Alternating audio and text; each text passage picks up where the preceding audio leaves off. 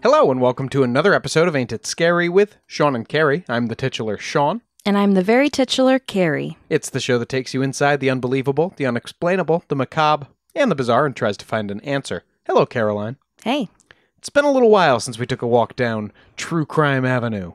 Oh, yes. It's the bad part of town. Oh, the rain's falling hard. The newspapers are blowing down the alleyways like tumbleweeds. Mm-hmm. You see a little bit of a saxophone coming out. And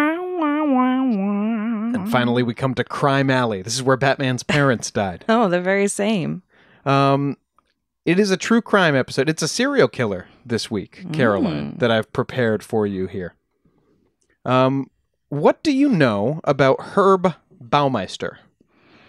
I don't know much. That means you have very much in common with Herb's wife, Julie, before the search of their property in 1996. Yes, the only thing I know about him the only things that I know about him are from an episode of Ghost Adventures, I believe. Oh, our old favorite pals. Where they yelled at Bones. His ghost, yeah, as you do. Mm-hmm. Did a stick figure sit on anyone's lap? Or we got to watch that one again. It's been a long time. It might predate the stick figures. It might. They might not have had stick figure technology when they covered Baumeister. Herb Baumeister is known as Indiana's worst serial killer. Mm. While he was never brought to trial, the, somewhat successful, well-known locally, he was a well-known local business owner who killed at least 11 men in the early 1990s, and police believe he may have killed as many as a dozen more. Jeez. All men? All men, yeah. Wow. Herb was one of the variety of serial killers who, while living an outward family life, has a secret double life as a killer that his family knows nothing about. BTK type. A BTK type. He also was, like, unfortunately, I think a lot of gay men in the 90s and 80s, living a double life in the sense of going out to gay clubs and hooking up with men when his family wasn't around. Sure, but let's be clear, killing people, not acceptable, not understandable, not okay. Yes. Just because you're trying to express your sexuality and you're repressed, it doesn't mean you're allowed to kill people. No, I'm just saying there were a lot of urges that Herb Baumeister was repressing for a lot of his life. Mm-hmm. But let's start at the end of this story.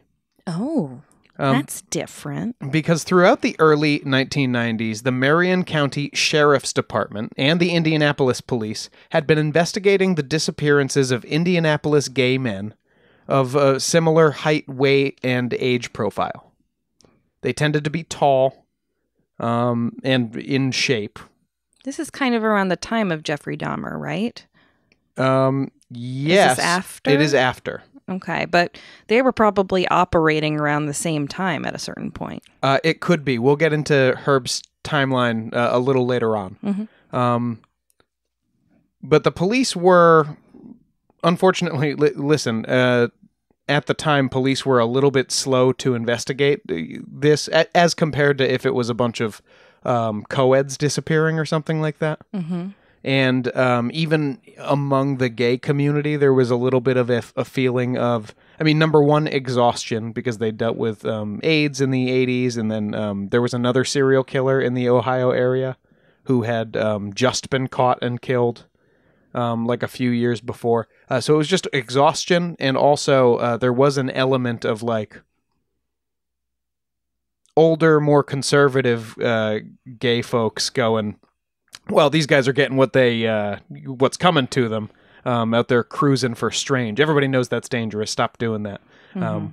And I think there's also an element of the less dead syndrome. 100%. Certainly not as much as, say, certain people of color or things like that, indigenous people. Homeless people. Yeah, but like in the case of John Wayne Gacy, that's a little bit earlier than this. He's also a repressed gay man killing young men, presumably.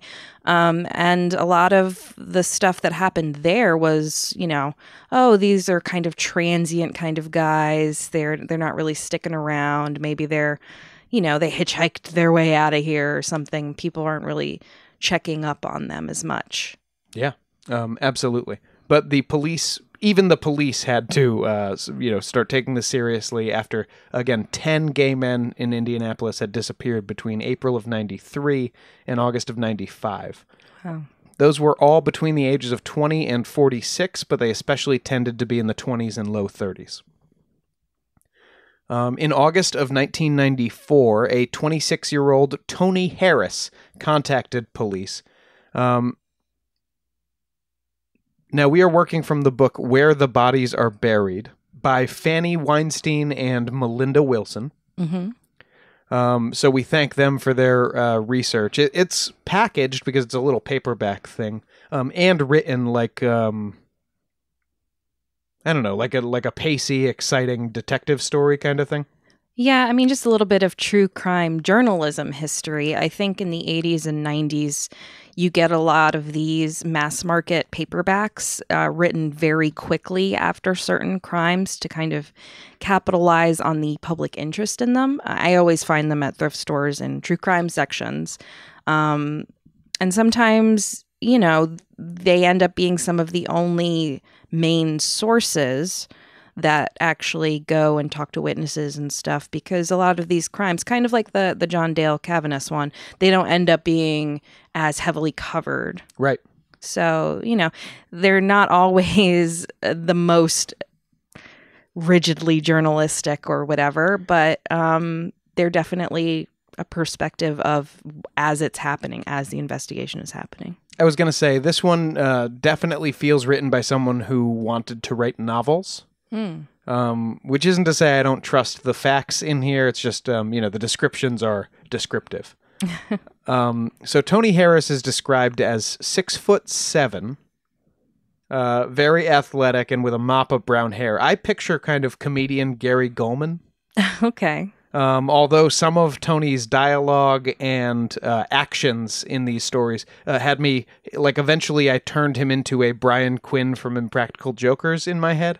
Interesting. So he lives somewhere in that wheelhouse. Okay.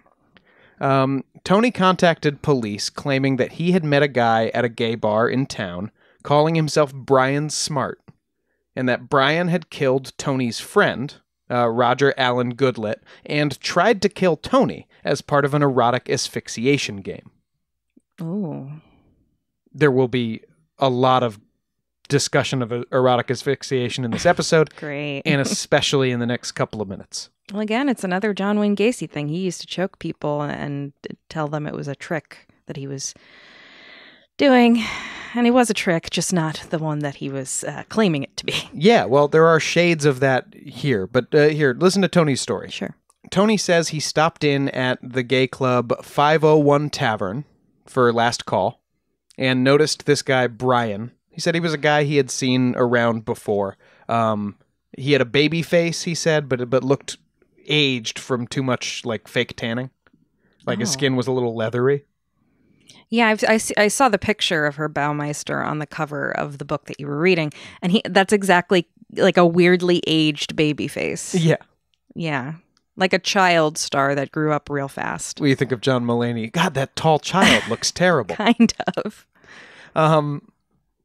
When Tony saw him, this fellow was looking at a missing poster for Roger Allen Goodlet, age 33, a gay man who had gone missing a few weeks before, who was a regular in the club scene.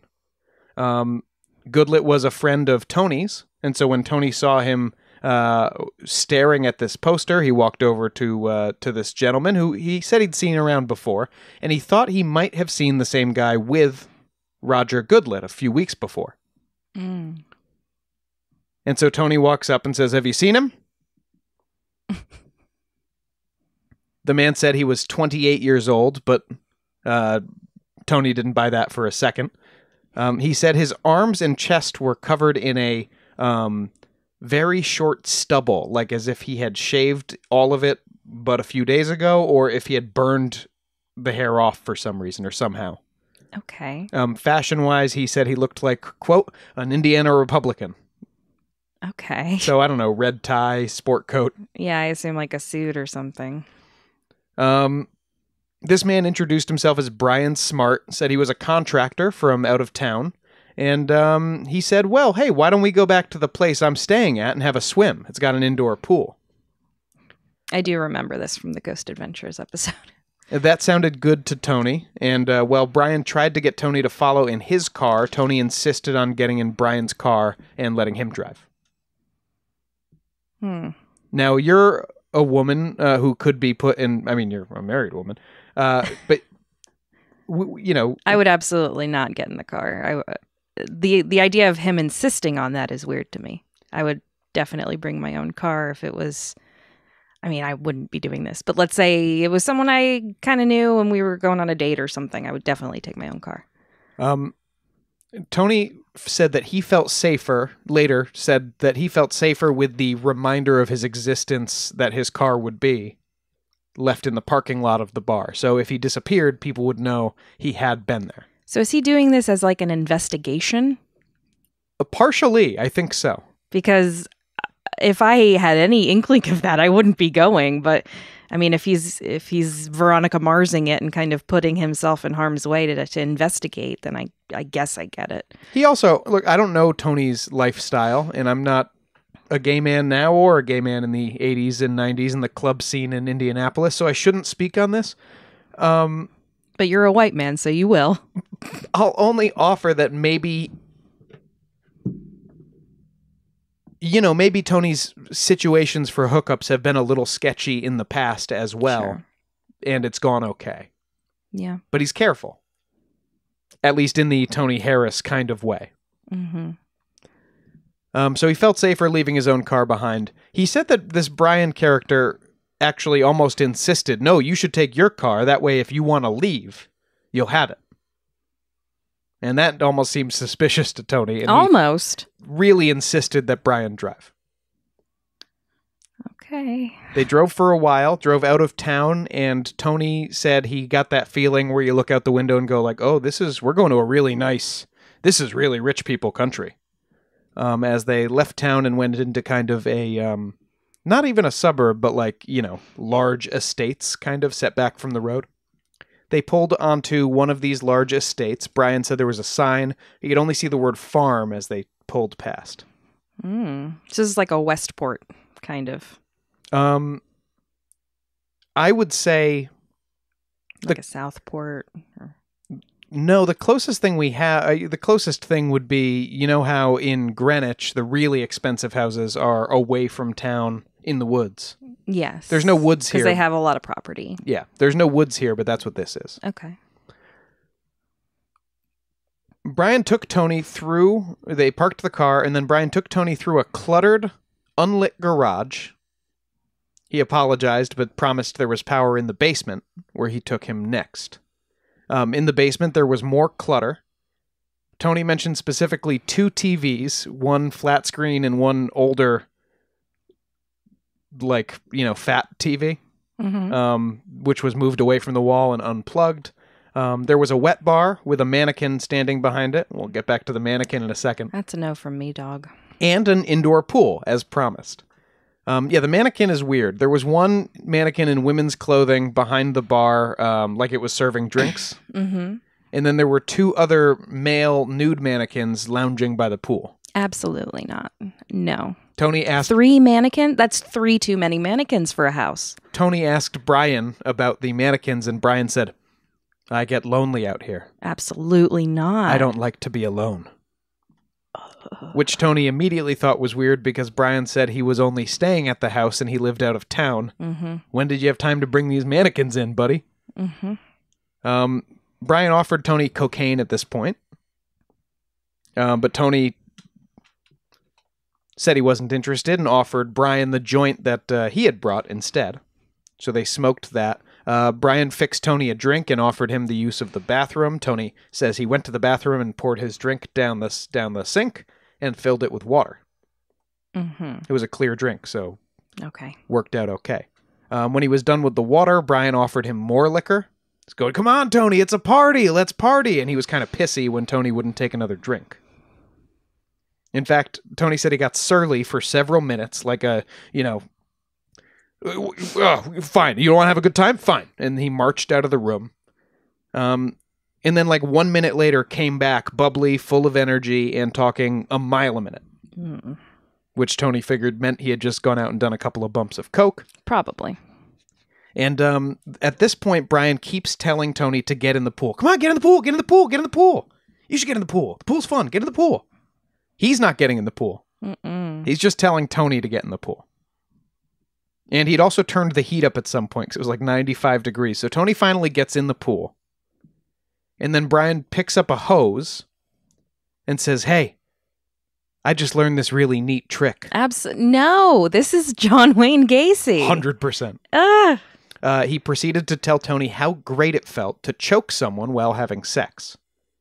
Oh, God. Remember, Tony's floating in the pool and Brian's sitting on the With side a of the pool. hose. And he wraps the hose around Tony's neck and goes, "You want to try?" So if you wouldn't let yourself get in this deep, but if you're here, what do you do?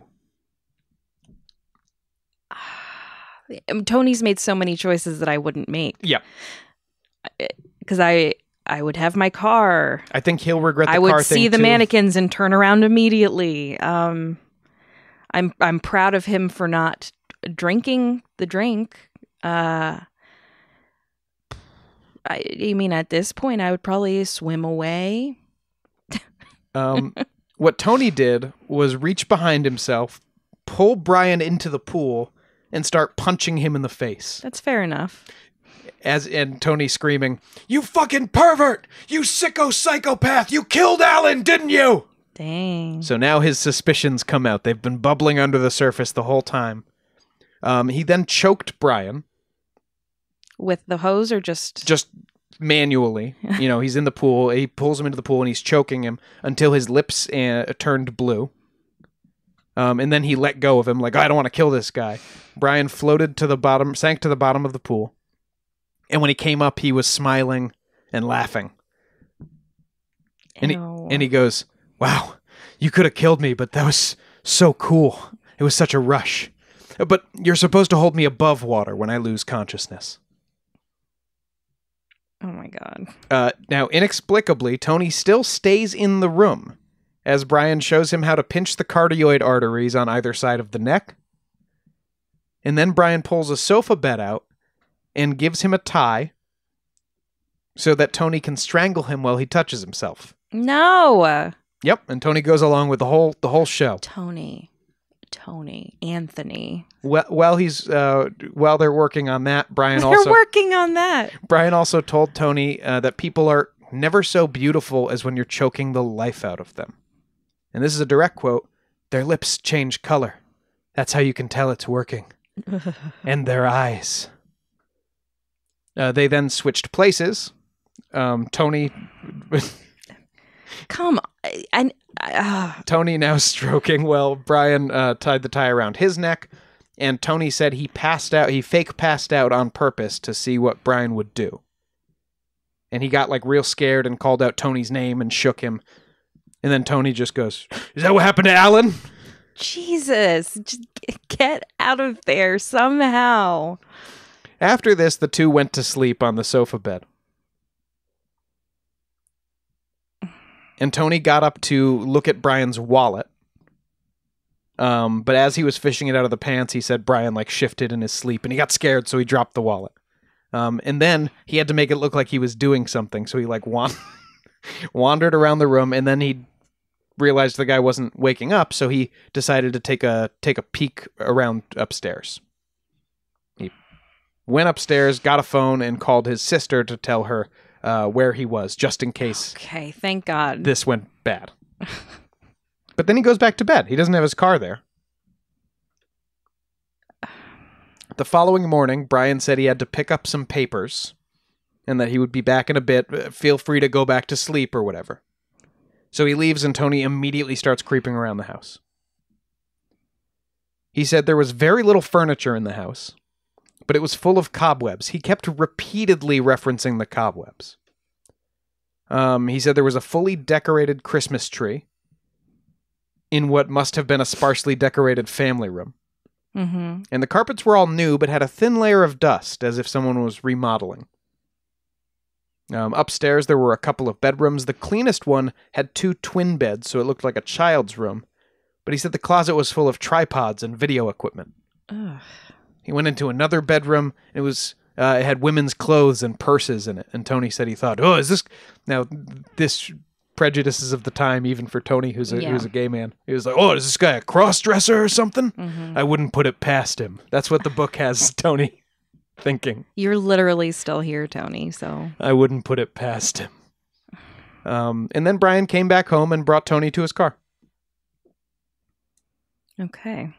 Tony shared this whole story with police, including the description, but of course he didn't have Brian's real name, didn't have the location of the house, and didn't really have any other information that would prove useful, including whether this man actually had killed this Goodlet fella.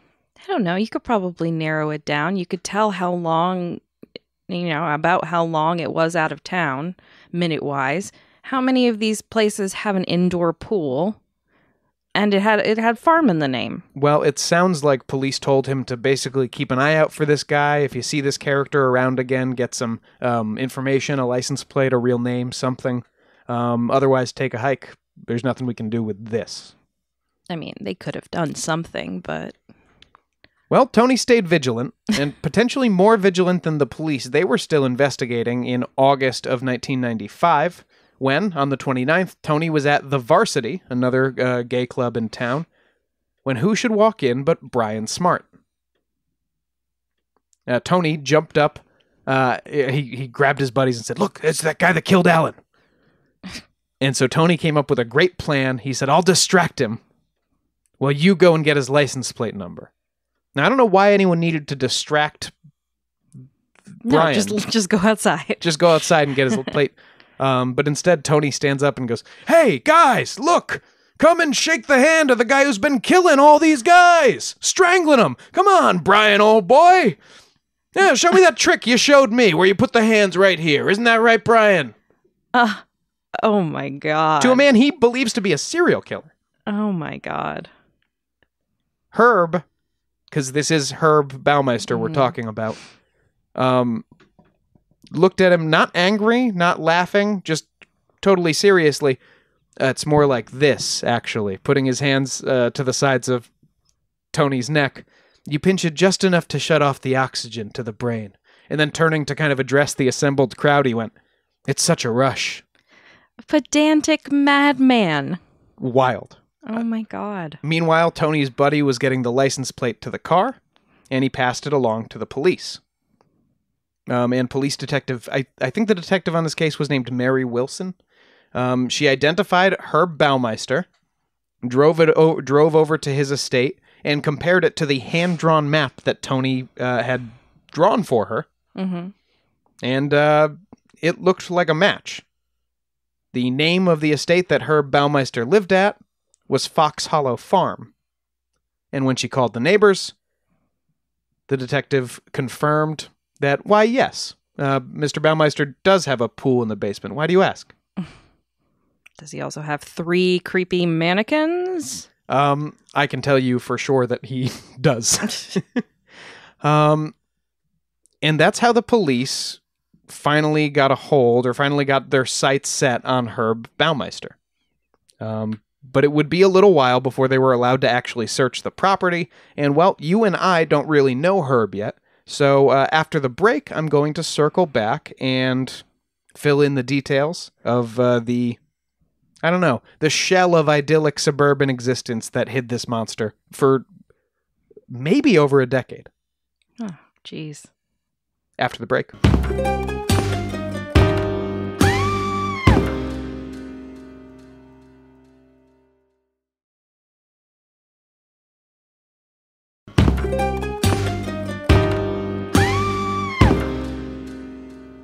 Welcome back. When last we left you, we set the scene for the investigation into Herb Baumeister, Indiana's worst serial killer. I told you about the rash of disappearances of gay men in Indianapolis in the early 90s. And I told you the story of one Tony Harris who had an encounter with this would-be killer and escaped with his life. Most of the men who went on dates with Herb Baumeister, it sounds like, weren't so lucky. But who is Herb Baumeister? Baumeister was born April 7th, 1947, to an anesthesiologist father who was still in medical school when Herb was born, but soon moved up to be practicing at Methodist Hospital in Indianapolis. It's the biggest hospital in town. Mm-hmm. Herb had a fairly idyllic upbringing, it sounds like. He had a sister and 2 brothers. They said they played lots of wiffle ball and tag around the neighborhood with the other kids. Although little Herbie's favorite activity was Weather Club. It's a thing he invented and moderated, where each member selected a geographic region of the United States and reported on the weather there. Mm-hmm. So that's future serial killer stuff, if ever I've heard it. Sure. That is dangerous. At college, Herb met his future wife, Julie, who would describe him as nice, fun to be with, and good-looking. Julie especially liked Herb's decorating sense. Tell me what you think. He wouldn't hang cobwebs. He wouldn't hang posters on his walls like a normal college student. He would find hubcaps in junkyards and staple them to burlap and hang that up like it was art. Whatever floats your boat, Julie. That's cool. And Julie said, we both liked cars, and we were both young Republicans. Great. The 2 of them, after graduation, pretty quickly got engaged and then married and threw themselves into homemaking as a team. Neighbors said they had the best-looking house on the block, especially with Herb's Christmas light displays. I guess he was like Clark Griswold-esque about covering the house in friggin' Christmas lights and the lawn and everything. Mm-hmm. He was actually very, very a perfectionist about many things in his life. Not tidying up the house, apparently, but just about everything else. That might have served him well at the Bureau of Motor Vehicles, where he got a job in 1972, and he would stay there until 85, working up to program director along the way. Meanwhile, Julie was teaching English and journalism at Broad Ripple High School until she had 3 kids and became a stay-at-home mom. Their kids were Marnie, born in 1979, Eric, born 1981, and Emily, born 1984. Not all was well for Herb, especially mentally. His Bureau of Motor Vehicles coworkers always said that Herb would act kind of funny, talking to himself, weird tics, that kind of thing. And shortly after starting at that job, and shortly after his wedding to Julie, Herb had a nervous breakdown, and his father actually had him committed to Carter Memorial Hospital for 2 months. Julie claims that this was over a car repair. Well, a lot of these, they're always last straws, you know. Yeah. And listen, maybe he wasn't socially adept. Maybe he had some problems, but you know, nothing to this point sounds like serial killer stuff. I mean, he could be mentally ill and, you know, whatever. No, yeah. It doesn't, you know, even being committed, people they have nervous breakdowns. I think we can all understand where that comes from after the last couple of years, but 100%. Where does it turn to darkness? Right. We'll get there. On the car incident, Julie said he was coming home from Bloomington and 3 or 4 cars hit him. And after he found out the car was a total, Herb sat for several days on our apartment floor crying. Several days. After leaving the BMV in 85, Herb was between jobs for like a year. The family was really struggling for money, and Julie was wanting to get back out there now that the kids were a little bit older, and so the Baumeisters went into business together, opening a chain of thrift stores. Where did they get the money for that? You need capital, right? Well, they lived on savings and part-time jobs for 3 years while they set the money aside. Mm-hmm. They got a big old loan from the bank. And they opened Thrift Management Incorporated and their first Save-A-Lot thrift store. on 46th Street in Indianapolis in 1988, the year of my birth. Well, it was for you, Sean. Julie thought this would be a perfect job for Herb, who was a rabid collector, who was always at garage sales and estate sales and secondhand stores anyway, just for no reason. And like literally he would pick through dumpsters as well if he saw something that he liked.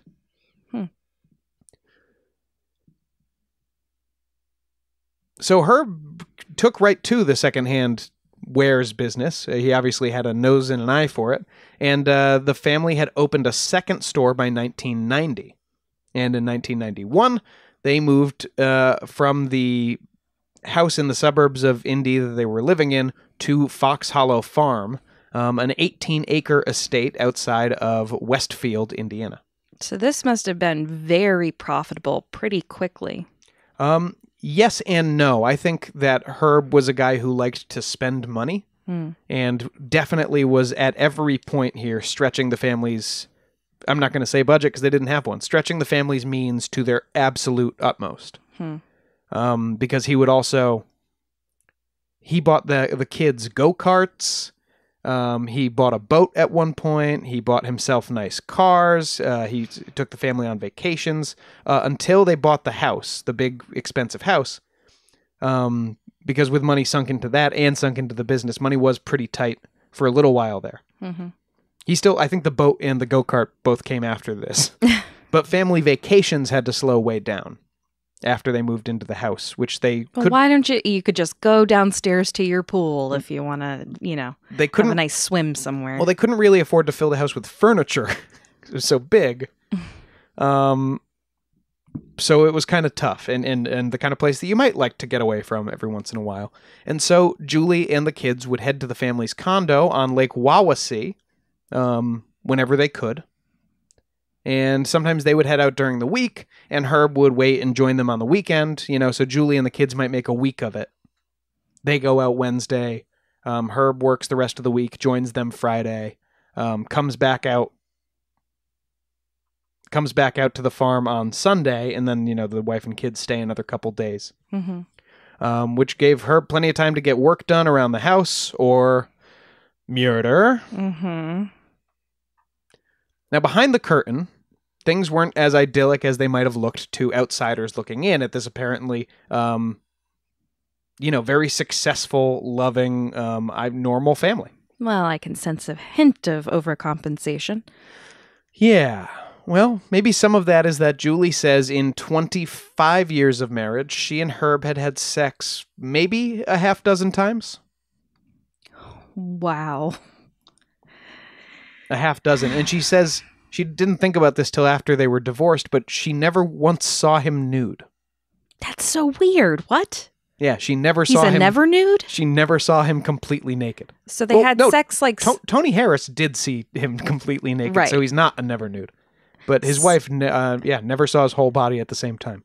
So they had sex like 6 times, and he has a 50% accuracy rate because 3 of those times resulted in children. Apparently, yeah. So his boys are swimmers. 25 years. Good Lord. Yeah. She was did she say anything? Like, she couldn't have thought it was normal. Here's the thing. She actually said she wasn't talking to other women about their sex lives. And Herb, it sounds like, kept her pretty isolated in general. She wasn't talking to a lot of other people, period. But especially, she wasn't talking to any women who she was close enough to ask them about their sex life, and vice versa. She says, and this seems bizarre to me, but she says she didn't know it was abnormal. She would have liked to have sex with her husband more.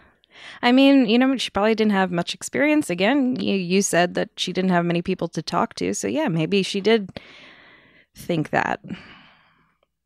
I feel like all media is working to tell you that's not normal. But, maybe she had a low sex drive herself. So she was kind of relieved. It could be. Herb definitely did, try to isolate her groups of friends and family every chance he could. And while he wasn't he wasn't a violent guy to her or to the kids. He doesn't seem like a very violent guy in general, in that I think anyone could kick his ass in a fight. You know what I mean? It's interesting that he would want to isolate her. You would think that her being out of the house or her being distracted with friends or whatever would be a bonus to someone living a double life. I think it all goes back into the perfectionist angle of Herb. He needs the wife and the kids to be doing exactly what he thinks they're supposed to be doing. Mm-hmm. And he would say he's emotionally manipulative, not physically abusive. Soon after they were married, she said, so this must have been sometime after the nervous breakdown. Julie said Herb got mad at her over something and moved to an upstairs apartment in their house and didn't speak to her for a year. What? Shortly after their marriage. And you just stay? I mean, I guess. Wow. Well, once you have kids, some people are like, now I'm stuck. Did they have kids at that point? No, you're right. Not 1 year into the marriage. Damn. Not all was as well as it seemed with the couple's business either. Their business lawyers have later said, and Julie has later said, there were a series of bad business decisions, but right from the beginning, the stores were both in bad locations, and they had really bad deals with their landlords. And so, between the charitable giving the stores did, part of the store's charter was that they were connected, like Salvation Army or something. Mm-hmm. They were connected to a local children's charity, which they gave like $1 million to over the life of this business. But they just weren't generating enough profit to support certainly all of the expenditures of this family. Yeah. And so that led to more fighting between Herb and Julie, of course. And actually in February 1991, just before they moved into their new 18-acre estate at Fox Hollow, Herb moved out and filed for divorce. Several weeks later, he had a change of heart and moved back in, but that's where the family was at. Yikes. Yeah. Big yikes. And all this time, Herb was apparently going out and cruising, and every now and then, killing a guy. Either by accident or... Like, was he always strangling them in this kind of choking game he would do, or did he kill them other ways? I believe all, if not virtually all, of his victims had a broken hyoid bone in the neck that would indicate probably they were strangled. Mm. That's the ones that complete corpses were found for. More on that later. Yikes. In fall of 1994, because Caroline, you might be wondering what he does with, what do you do with bodies after you, what does a Herb Baumeister do with bodies after he kills them? Mm-hmm. In fall of 1994, we maybe Julie got a hint at the answer there, although she didn't suspect it at the time. 13-year-old Eric was playing with a friend behind the house when they found a human skull. Oh, boy. Naturally, the boys did what any boys would do. They put it on top of a stick and ran home to scare Eric's sister with it. But Julie caught them running around with this skull and said, "What the hell is that?" And she made her show the spot where they found it, and there were more bones scattered on the ground. And then she called the police? No, she asked her husband about it. And he said... Oh, you know what? Those bones are obviously, that's from this old skeleton that my father used to have when he was in medical school, because he's an honey, you remember? My dad's an anesthesiologist. And why is the skeleton in the backyard? Oh, raccoons must have dragged it out. From where? The garage? Julie felt a little weird about it, so several days later she was thinking about it, and she was like, I just want to take another look, and she returned to the spot, and the bones were all gone, so she just never thought about it again.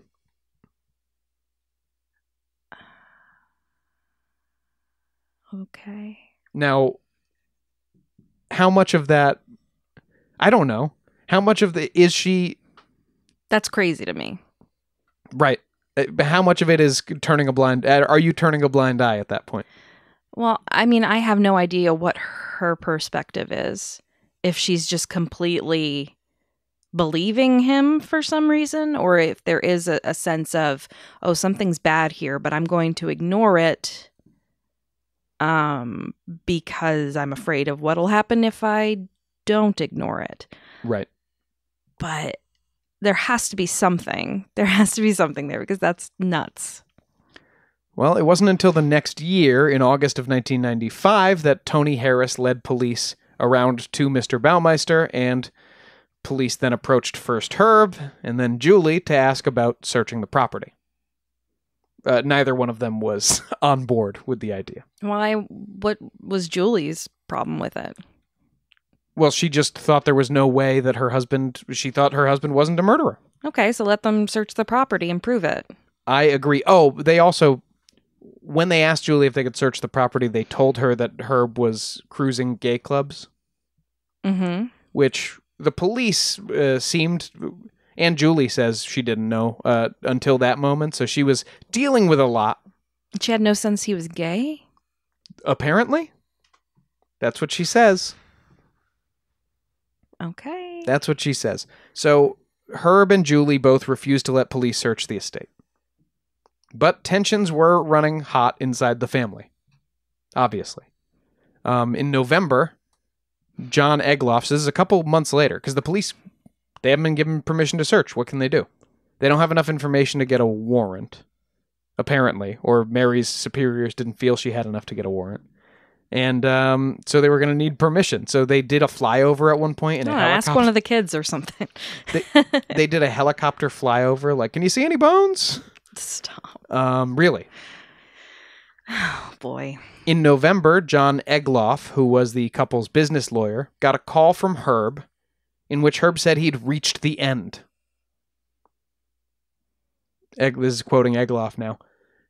He said there was no way the business was going to survive, and that he couldn't stand to see everything he'd worked so hard for taken apart in a bankruptcy.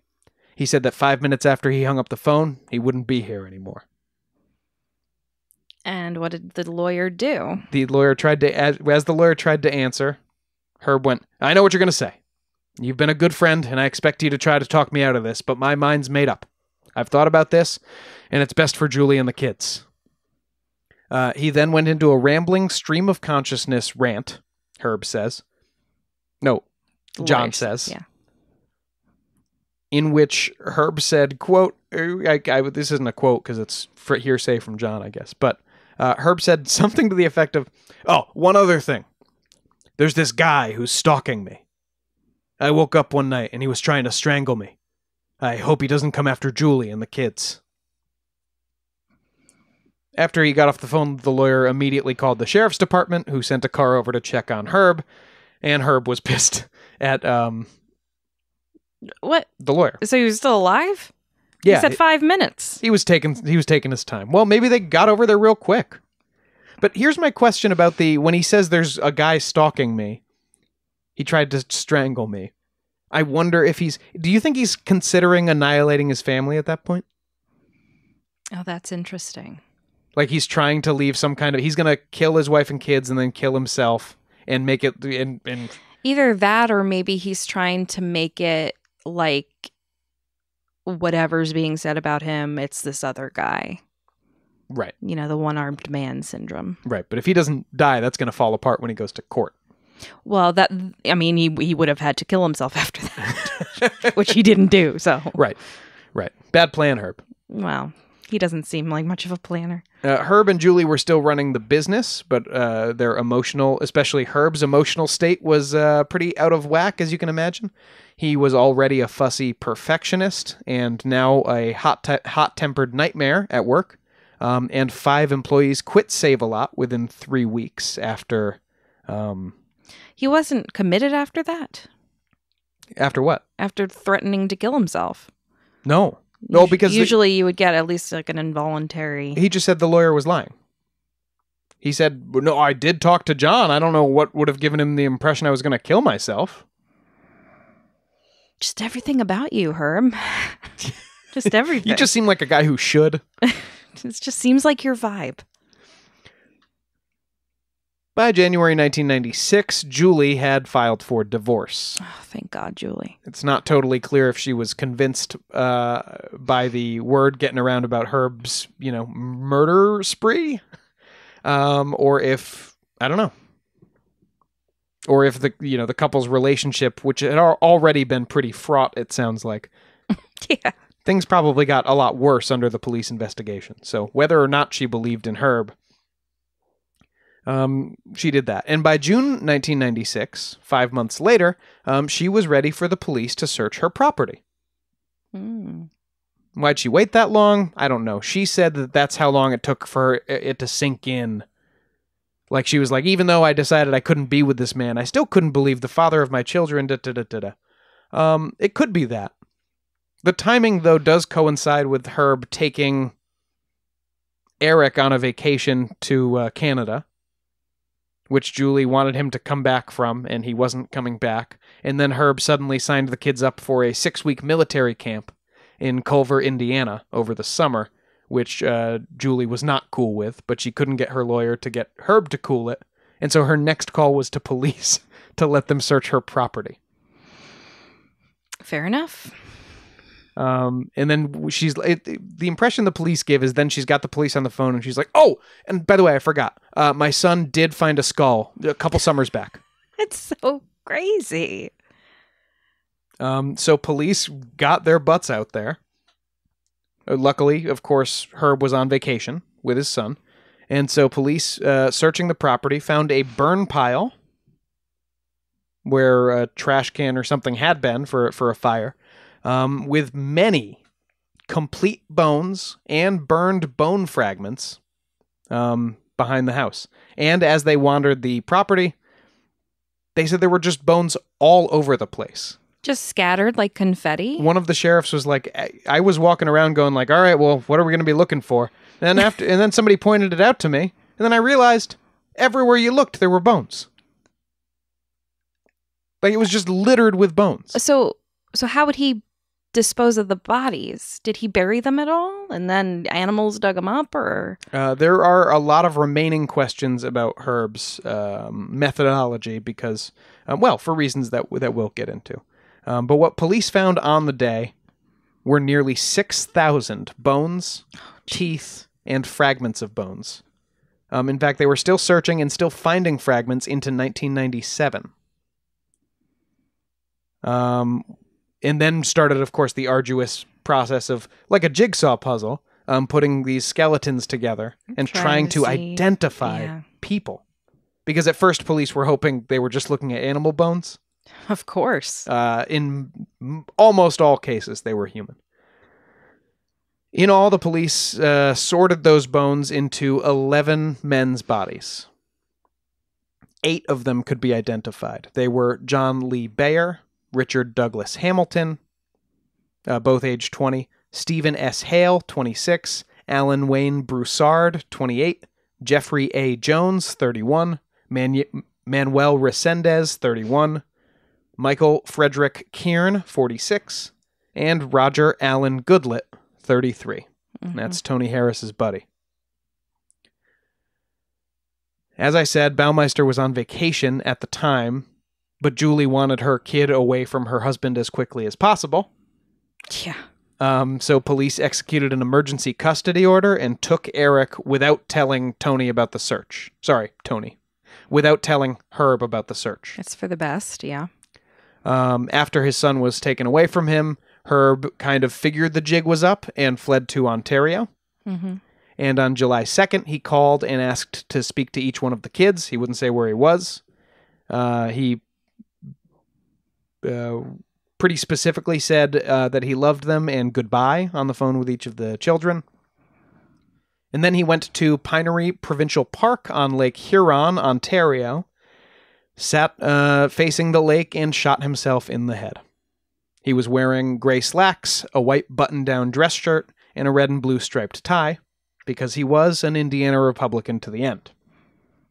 On Herb's person was an envelope reading, "Attention Canadian Authorities," inside of which was a rambling 3-page suicide note written, scrawled really, on yellow lined paper. It's weird. His perfectionism breaks down at the end here. The suicide note described his failing marriage and business as the reasons for his suicide, and makes no mention at all of the 11 men whose corpses were found in his backyard. Good riddance. Good riddance indeed. It would have been nice to see Baumeister brought to justice for his crimes. Of course. But there's just about no lonelier end than the one he got. And as we know about Herb, he hates to be alone. Mm-hmm. Kind of an interesting postscript or prescript to the Herb Baumeister story. During the period Herb was active, police were still investigating the murders of the I-70 Strangler. This was a murderer who had killed 12 gay men in Indiana and Ohio between June of 1980 and October 1991. And he was a strangler. Interesting. This guy's first victim was Michael Petrie, a 15-year-old boy who was already known as a regular prostitute in Indianapolis's gay clubs. The same gay clubs that we know Herb Baumeister would be hanging out in, at least certainly a few years later. Petrie was found naked by the road in rural Hamilton County, Indiana. He was strangled with no drugs or alcohol in his system. 11 more would follow. All regulars in the local nightclub scene or prostitutes, all men, and ranging from maybe age 14 to maybe age 42. Now, this is very interesting because in February of 1998, after Herb was dead, after the news about Herb came out, I was going to say after he was arrested, but he never was, of course. An Indianapolis resident told police that Baumeister had been seen leaving the Vogue Theater with Strangler victim Michael Riley. So the story on this Riley kid from back in the 80s had always been people had seen a stranger leaving this club with him. February 1998, police got a tip that that stranger was Herb Baumeister. From that tip forward, he has been the police's number one suspect in the I-70 Strangler killings as well. For the record, Julie, his ex-wife, says Herb knew Ohio's back roads very well. Some of the victims were found, on the side of the road in Ohio. Mm-hmm. And Herb knew those roads from years of antique hunting and visited Ohio, quote, dozens of times in the late 80s and early 90s. And he would have been 33 years old in 1980 when the first Strangler victim was found. So that's pretty prime serial killer age. How old are you again? The age of the Lord +1. And the MO, as you pointed out, Carrie, is the same. Wait, you're not 34. Wasn't Jesus 32? No? I thought he was 33. Or was that Alexander? Alexander. I was just making a point that you're the same age as Herb Baumeister. When he potentially killed his first victim. Yeah, well, you said it's prime serial killing age. Prime! So it's a joke. No, I gotcha. I promise I'm not going to murder anyone. No. Don't be disappointed. No, I'm just, I believe you. The MO is the same, of course, for Herb Baumeister and the I-70 Strangler. As you mentioned, the strangling, all those snapped cardioid bones. And finally, the Strangler wasn't caught, but more or less stopped having victims be found right around 1990-91, in the same time when Herb Baumeister bought that house and started burying bodies behind it. So I think it's pretty good. It fits pretty well. Pretty compelling unifying theory there. He very well could have been just dumping his victims until he bought that big house. Yeah. And it also seems maybe a little unlikely that a monster like Herb Baumeister would have fought the urge into his 40s and then suddenly started killing after he bought the house. Yeah. And if he's doing a lot of this antiquing and all that stuff alone, I mean, he has plenty of time and opportunity to do it, to kill people along the highway. Now, as for what his burial method was, or why those bones are so scattered, or whatever... Just laying out in the open? We really don't know... I mean, now you know why we don't know anything else about Herb's process, Sure. right? The police didn't get to interview him. He shot himself in the head. So all they've got is the I know that at one point police uncovered like a ditch while they were searching that had been covered over that had a bunch of bones in it. So I think he would fill a pit up, and then dig a new pit. But he would burn the bodies first and then bury the bones? It doesn't seem like he was digging very deep either. Maybe some of that stuff came back up. Yeah. Weather, animals, all that stuff. For sure. He seems like a perfectionist, but also a very lazy man. And there's always this kind of vibe of vaguely wanting to be caught. Well, how do you mean? Oh, you mean with putting the... With a lot of serial killers, at a certain point. The careless burial is an invitation? Yeah, and, the reaction in the bar when Tony Harris comes up to him and is like, you killed him. And he's like, this is how you really choke a guy. Like, it's just weird. That was when I was picturing... Brian Quinn, by the way, was when he's going, oh, look at this guy! So we're just casting this with all comedians, I guess. Well, no, because that was the same guy, was Gary Goldman and Brian Quinn. Yeah, but also vaguely John Mulaney as her Baumeister. What? Why? Because you said he looks like a tall child. Yeah, but that's just a John Mulaney bit. I don't think he looks like John Mulaney. Okay. If anything, his face is round. Mulaney's a long skinny. Okay. So that's the story of Herb Baumeister. Carrie, where does that fall for you among serial killers in terms of, not your favorite, but in terms of the horror, in terms of the interest of the story? What do you think? What do you think of old Herb? It's definitely fascinating. I find so many parallels with Jeffrey Dahmer and with John Wayne Gacy, who are both more well-known, but maybe not more prolific if he was also the I-70 strangler. I think the not knowing maybe has left a lot open, and that's why he's not as well-known. But it's pretty fascinating. I think it's kind of the epitome of just the wolf in sheep's clothing and how everyone around you has secrets and some might be dark. I think Gacy killed like over 30 people.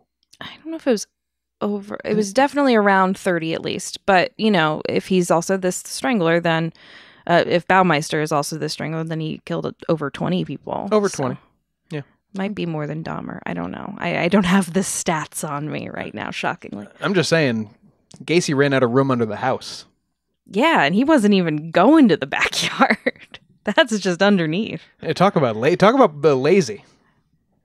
I mean, at least Baumeister's getting into the backyard. Listen, it's for the best, okay, that he got lazy. We don't want him killing more people. Yeah, that's true.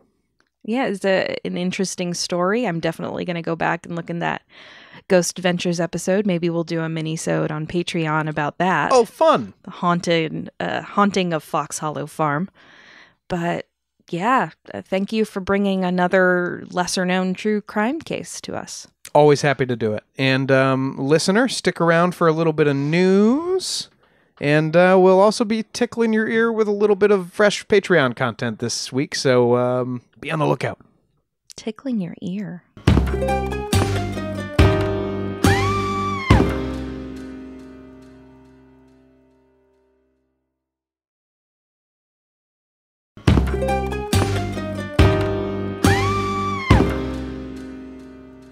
Let's take a trip to the Bizarre Bazaar.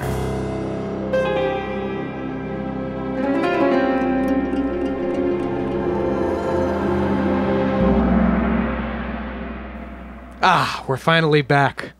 Smell those spices in the air. Spices or bones? What?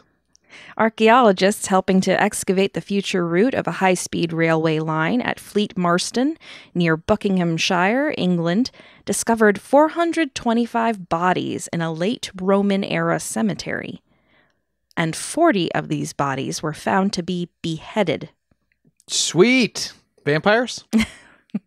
Yes, a total of 10% of the bodies uncovered were decapitated, with their heads, now skulls obviously, placed between their legs or next to their feet. Wait, so they were vampires? Well, one interpretation that archaeologists say is that they could have been criminals or some kind of outcasts, although decapitation was a, quote, normal, albeit marginal burial rite during the late Roman period. Or They could be Roman vampires. Yes! Hundreds of items were also found at the site, including lead weights, spoons, pins, brooches, gaming dice, which look very much like our own six-sided dice, bells, and over 1,200 coins. All of these suggest the area was one of trade and commerce, with gambling and religious activity also taking place there as well. Cool. So I thought this was an appropriate story for bones in the backyard, so to speak. So they just bury the vampires right in the middle of the casino? If your theory checks out, yes. The site dates back to the Roman occupation of Britain, which we were just watching a YouTube video about because we are very, very interesting people. And that was between 43 CE and 410 CE. Yeah, I will say the head between the legs might have been, I think it was like a German or Romanian tradition. So, not that for vampires. Yeah, not that it couldn't have come down from ancient Rome to them, but I don't know. Let's just assume they're vampires. Okay, let's assume they're vampires. All right, vampires. When in doubt.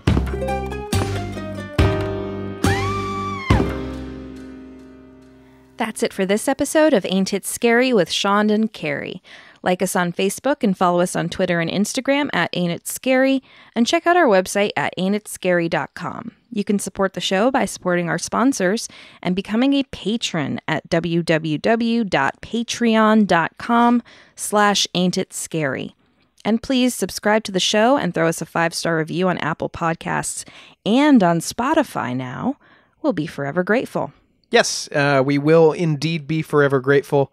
Hey, Patreon's a great way to support us, and we'll support you right back. We are going to have a lot of content coming there very soon for the next couple of weeks, starting, today? Tomorrow? When is that going to be up? Starting today or tomorrow. Closer to the weekend, probably. This weekend, you can hear my rendition of The Call of Cthulhu, kind of an audiobook mixed with us doing this podcast.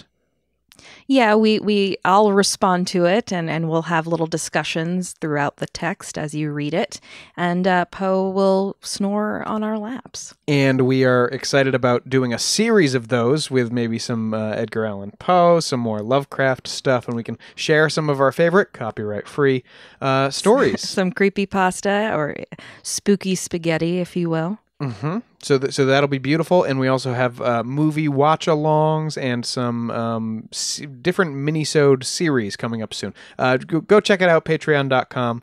Very exciting, and we want to give special thanks to the folks already supporting us over there, especially Nate Curtis, Sean O'Donnell, Jared Chamberlain, Maria Ferrante, Robin McCabe, Comfy Mike, Alex Nakutis, Ryan Regan, and Christy Atchison. Thank you, guys. We love you very much. See you next Thursday. Show created by Sean and Carrie McCabe. Music by Kyle Ryan. You can find Kyle at his YouTube channel, Music is a Verb. This has been a production of Longboy Media.